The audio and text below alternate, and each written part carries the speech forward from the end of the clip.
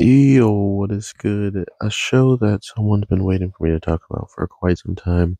It's getting to a point where it's getting heated, and we're learning just why a certain character is a hard-hearted person and wants nothing but the best for the future of her crew.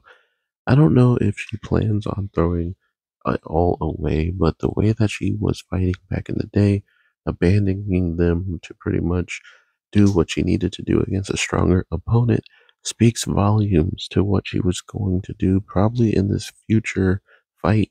And not seeing her other eye does beg the question of what is going to happen at the end of this battle.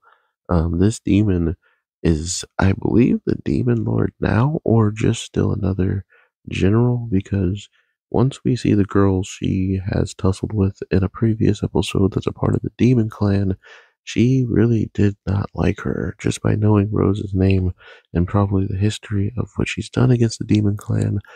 She has a huge reputation against these people, but we see that even the weakest soldiers of the demons can use demi-humans and even tame wolves and stuff like that. So I'm very looking forward to all of this in comparison to where it started, just training and all that stuff. It was dope, but there's so many anime out that it was hard to keep up with this one, with so many other ones catching my attention.